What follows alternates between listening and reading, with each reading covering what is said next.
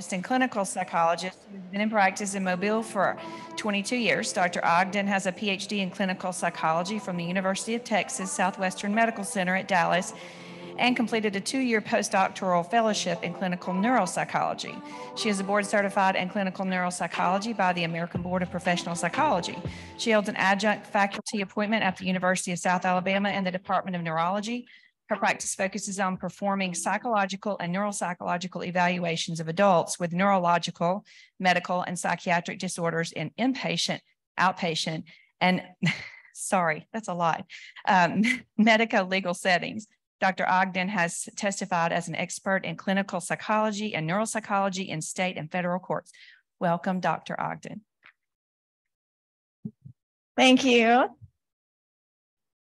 Thanks for having me today.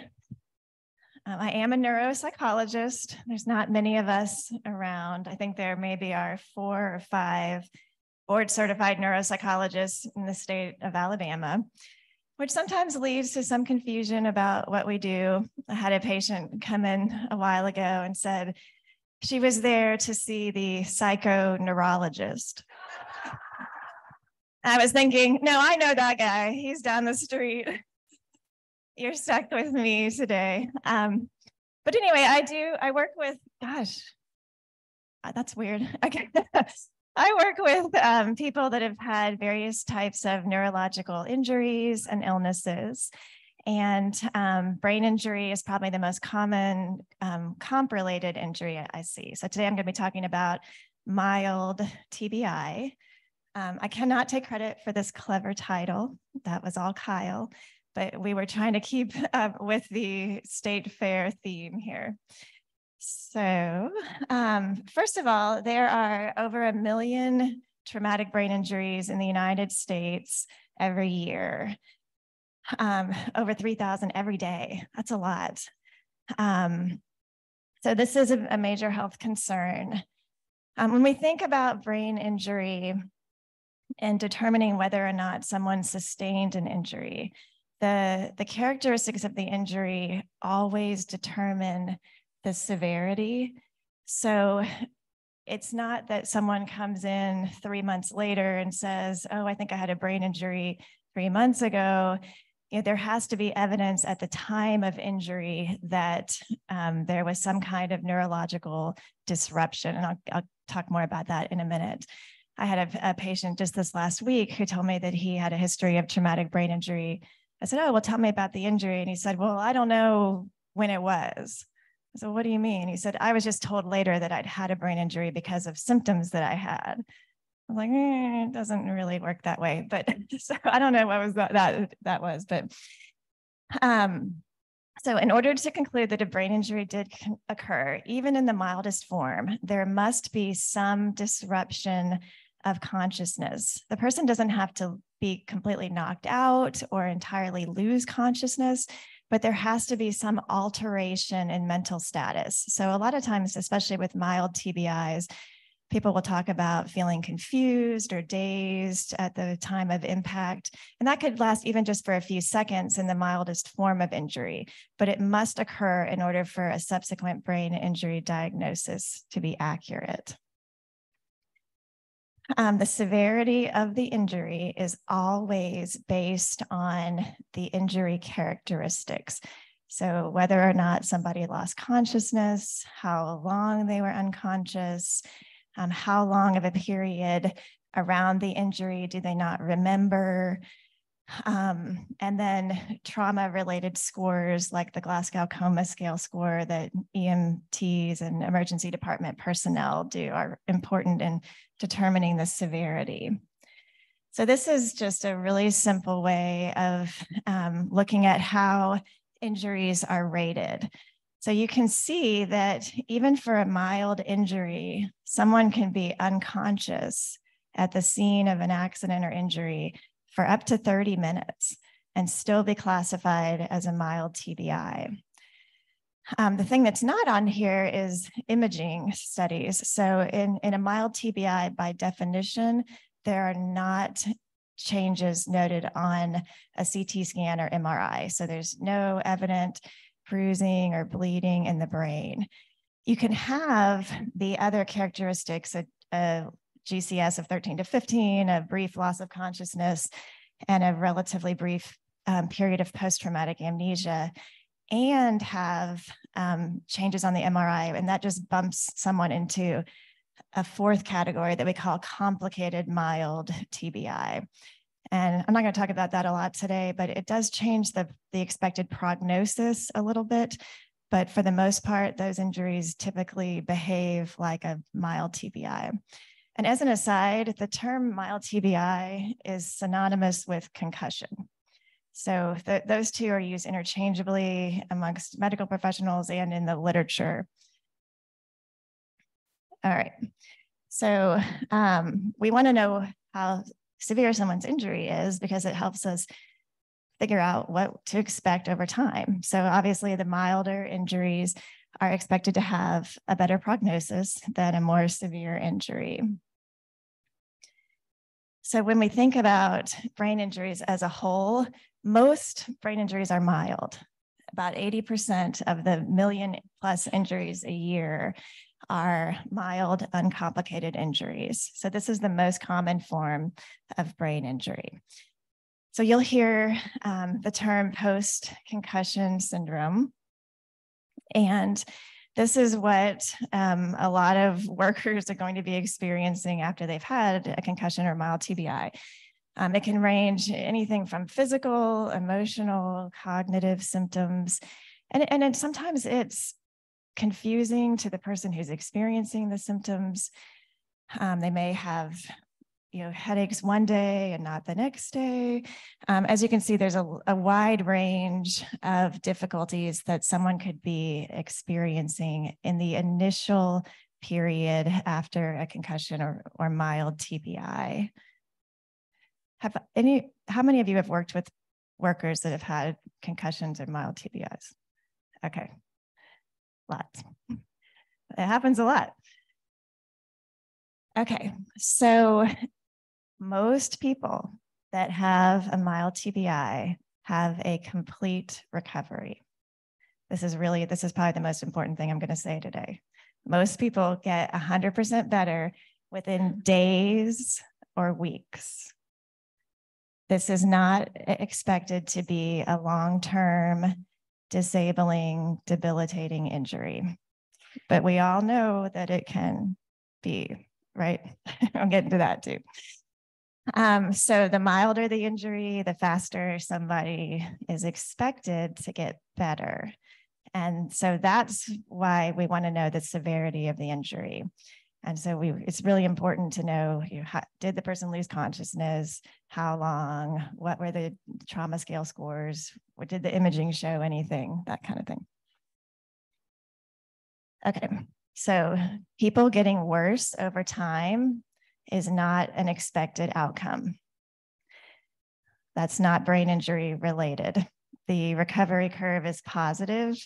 It does slow down over time, but for mild TBIs, it's pretty steep. So people are getting better pretty quickly in the absence of any complicating factors. Symptoms that persist for more than a year are really uncommon in mild TBI and should be raising some major red flags. Alarm bells should be ringing. Really, symptoms persisting for more than a few months, especially in the very mild injuries, is very atypical from a strictly neurological perspective and cannot be explained by the injury alone. So what does explain the atypical outcomes?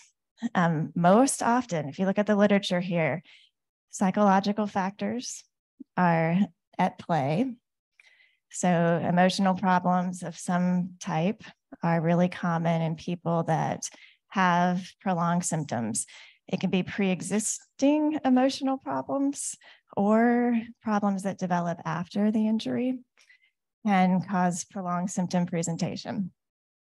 Physical pain is a factor. A lot of people that have concussions or mild TBIs are injured in other ways as well.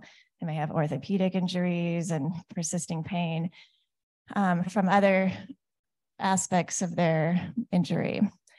Stress can be a factor.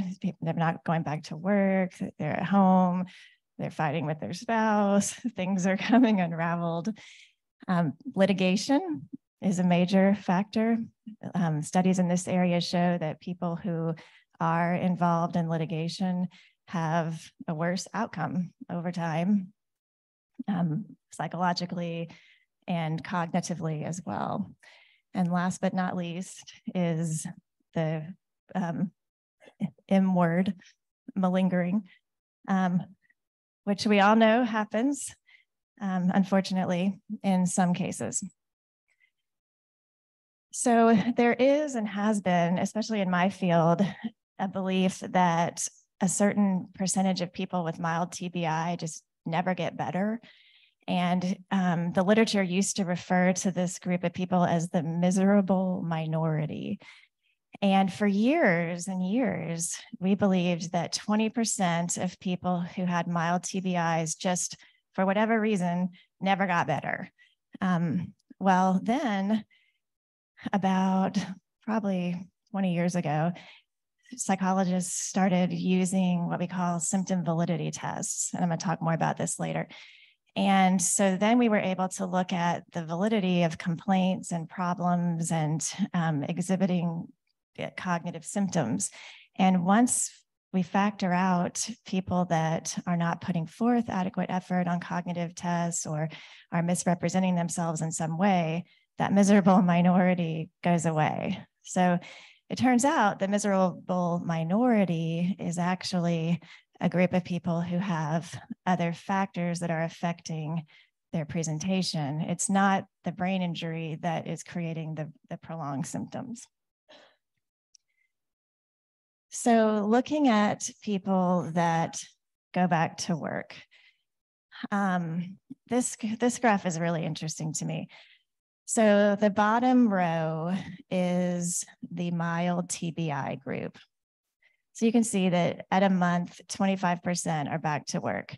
At 6 months, 2/3 are back to work. 12 months, 80%. And then another year later, so there's that miserable minority, 20% just aren't getting back to work, and it's not because of the brain injury. 24 months, so a year later, only 3% more went back to work. What is happening?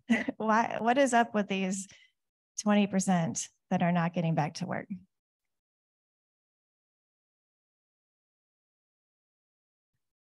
Right? I think we probably all know this to be true. And that may not be 100%, and there are other factors, but this is a main one. And looking at the literature that has extensively studied this 20% that is not getting back to work, there is not consistent evidence of any other predictor. So this is really important too.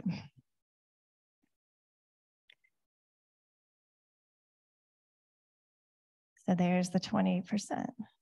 So if we take out those that are entrenched in compensation seeking, then most are getting back to work and functioning and living their lives from an injury that does have a really good outcome for most people. Okay, so let's talk for a minute about malingering. I call it the M word because I think in my field, there's a reluctance amongst a lot of psychologists to use this word or to put it in writing, and patients don't like it when we use that word in writing. And that may be why people don't want to use it, I'm not sure, but it is defined as the intentional production of symptoms, or it can also be just intentionally exaggerating your symptoms. So they could have legitimate problems, but they're just exaggerated for some sort of external incentive. In most cases, it is financially based, but not always. There are other incentives too. You may be receiving care from a loved one, or obtaining medications is one, unfortunately. Avoiding prosecution. There are other reasons. Avoiding work. Okay, so the base rates of malingering in mild TBI, 40%. So 4 out of 10 people that have a mild TBI meet the established criteria for malingering. That's shocking. And it's significantly higher than a moderate to severe TBI. So people with the more severe injuries are exaggerating their complaints much less often than people with the milder injuries. Other high rates, chronic pain. I don't know why toxic exposure is so high. And or in criminal evaluations where the person is attempting to evade prosecution. But that's only 14% higher than mild TBI. So this is a problem. And this is why, as a neuropsychologist, a part of every evaluation I do is to assess for this possibility.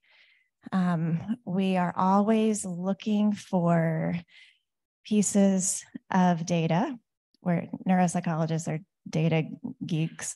If you've seen any reports from a neuropsychologist, there's lots of numbers and data that we use to make conclusions about someone's brain functioning.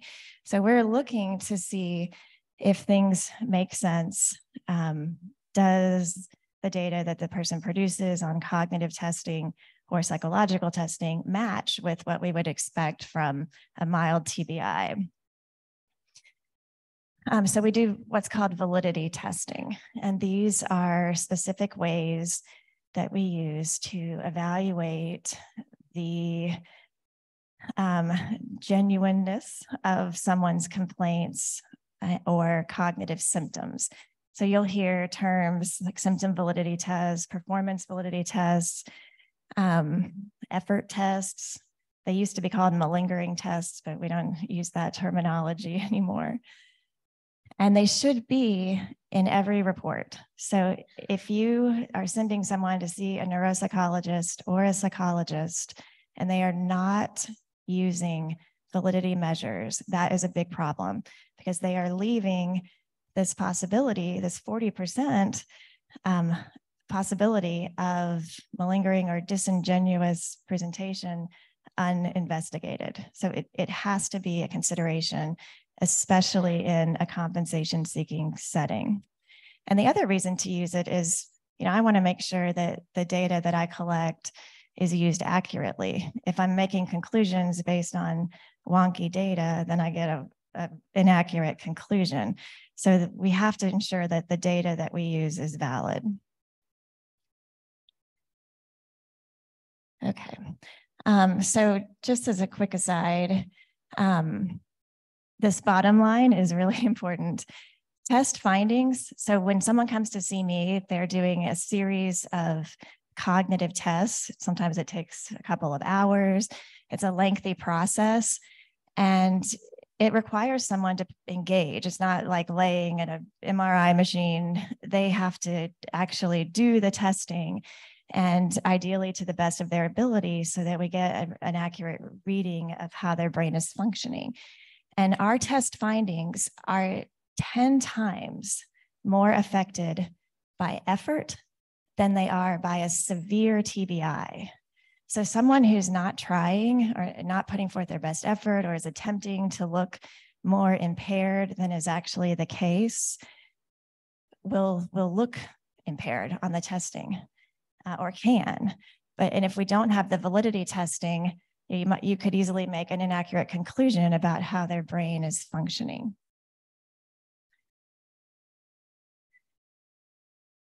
It's very easy to feign psychological conditions. Anybody can Google diagnostic criteria for PTSD, post-concussion syndrome, depression, you name it. And psychological and psychiatric diagnoses are based on the symptoms and the self-report of the person who's experiencing those symptoms. So if they say they're experiencing, nightmares, flashbacks, in the instance of PTSD, for example, a lot of doctors will just take that at face value, check the box, and move on, and then they end up getting a diagnosis of PTSD. And that's why looking at the validity of someone's self-report is really important. It's very easy to come up with symptoms of TBI. And I think this is what happened with the patient I mentioned earlier, that he went to a doctor, he reported symptoms of a TBI, and the doctor said, oh, you had a TBI, even though he never had a TBI. So it's easy to come up with the symptoms and report them. And that's why it's really important to assess the validity. Okay, so back to these people that are still reporting symptoms way past the time where they would have ideally been better and back to work. Malingering is one main reason for this, but it's not the only reason. There are other explanations for atypical outcomes. This is a list of some. There's misattribution of symptoms. So sometimes people will have a headache, for example, and they'll say, oh, I've got this headache and it's got to be because of that concussion I had 8 months ago. And I'm like, well, okay, did you ever have headaches before the injury? Yeah, I did. I'd have them a couple times a month. Okay, well, how often are you having them now? A couple times a month. I'm like, oh, okay, well, that's probably a misattribution that you've had these before and you're still having them. The good old days bias. I see this a lot of patients who come see me with a family member and the family member says they were a genius before they had this brain injury. They were in Mensa, all these things. And then I test them and their IQ is average, which is nothing wrong with that. And they're like, oh, that's just got to be a huge decline. I'm like, no, there's really not evidence of a decline. So that's the good old days bias. As a typo, it should say iatrogenic, not latrogenic. This is kind of what I was describing earlier, where people around somebody, a physician, for example, may say, I think you've had this very serious brain injury. You need to go home and sit in your room for 2 weeks in dark and don't look at your phone or talk to anybody. And people get worried and upset as a result of the information they may receive from treating providers who are well-intentioned, but the information conveyed creates stress. Psychological variables are really important. For whatever reason, people who have pre-existing depression, anxiety, personality disorders, or somatization tendencies tend to have a prolonged symptom presentation. So that's always something important to understand, is what the person brings to the injury, because it does definitely affect the outcome on the back end. So how do we prevent mild TBI from becoming a persisting problem? Has anyone worked with a worker who's had persisting problems? Oh my gosh. Okay. All right. So I may need to get some ideas from you all. You probably have some good ones. Okay. So first is trying to figure out who is going to be at risk for having a bad outcome over time. And sometimes we don't know, but other times I'm really impressed with you guys, case managers, adjusters. I mean, you guys have been around a long time and worked with a lot of people. And I think more often than not, you kind of know, it's like your spidey sense is tingling. Something is awry here. And I know that's true because a lot of times I'll get referrals that come with an apology. Oh, I'm sending you Mr. Jones. Really sorry about that. Like, okay.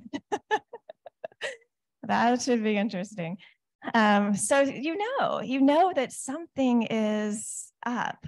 And sometimes it's really obvious, and other times it's not so obvious. But trust your instincts here. But here are some things that have shown up in the literature that are risk factors for a bad outcome.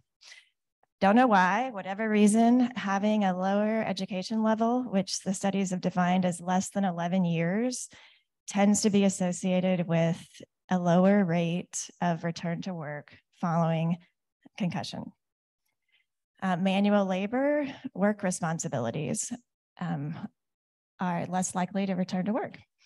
Having a physical injury in addition to the TBI, of course, because a lot of times those injuries can keep someone out of work for non-TBI related reasons.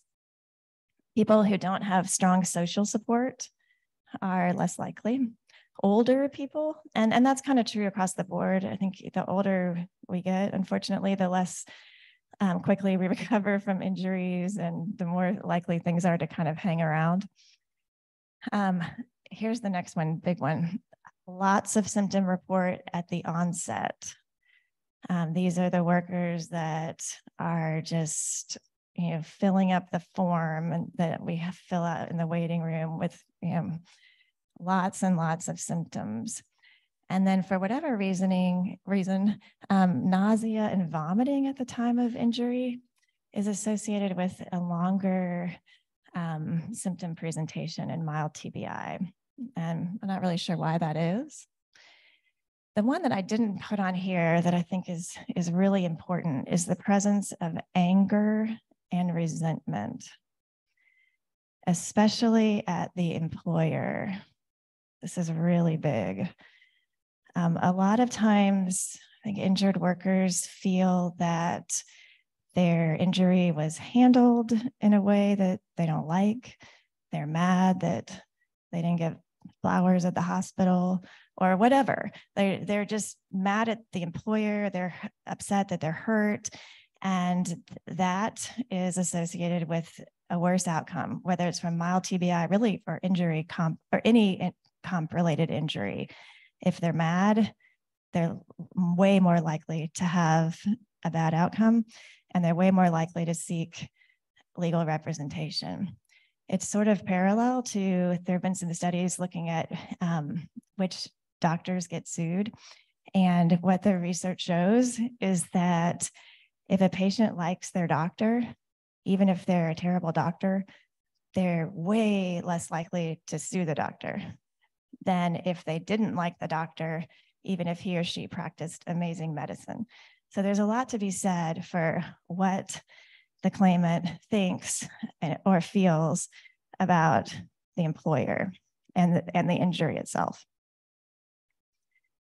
Okay, so what can we do to prevent this prolonged out of work status? If we can, address risk factors. Obviously, we can't change the age or education level of the worker, but there may be things that can be changed. I think the last one, the anger and resentment, is one especially that can sometimes be addressed in creative ways if the employer is willing to do that.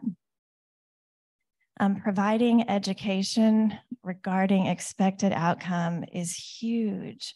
There was a study back in the, I think, 90s, it's been around for a long time, by a Canadian psychologist named Wiley Mittenberg. And what he did, we went to the emergency department, and anytime someone came in with a concussion, he talked to them about their injury, and he told them, you're going to have these symptoms, but they're only going to last for a short period of time, and you are going to get 100% better. You will be fine from this injury. And the people that got that very simple intervention had a hugely significant better outcome over time.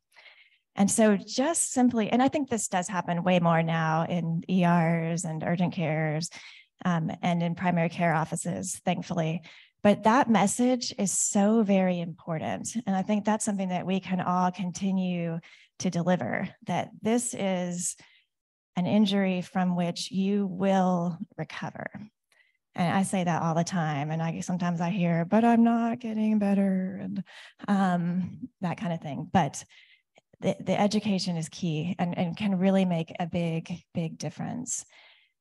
The employer's support for the injured worker is also really important. And this can look different depending on the circumstances of the injury or of the worker. A lot of times when I'm working with someone and they're trying to get back to work, I might recommend that they do so gradually. Maybe they start off going to work for 2 hours a day for a week, and then they bump up to 4, and then 6, and then 8, and kind of gradually get back to the workplace. And some employers are really willing to accommodate that, and some aren't. And so little things, I think, with these types of workers that are struggling to get back to work can make a big difference. Having a worker be able to leave work to go to a doctor's appointment without punishment or penalty can be really helpful. Any kind of accommodations that can take place in the workplace, if they feel like they're still tired or fatigued, allowing for breaks every hour, a couple of hours, certainly within reason, but the employers that will agree to these kind of things, in my experience, tend to have a better success at getting the more challenging, difficult, prolonged presentations back in the workplace.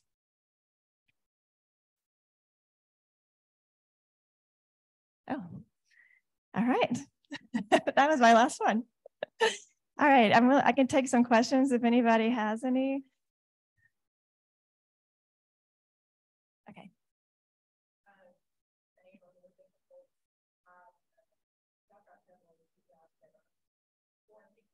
Oh.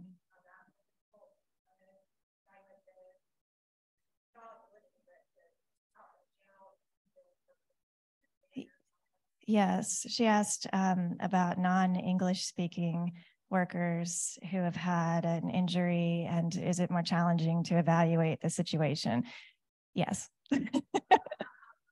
Yes, it is. A lot of thankfully, I'm not bilingual, but a lot of the tests that we use, both to assess cognition and to assess validity, are available in other languages now, especially Spanish and some of the more commonly spoken languages. So it can be done. Yeah. Anything else? Yes.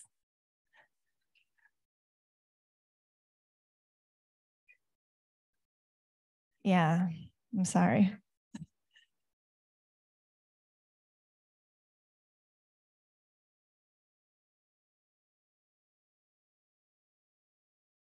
Right.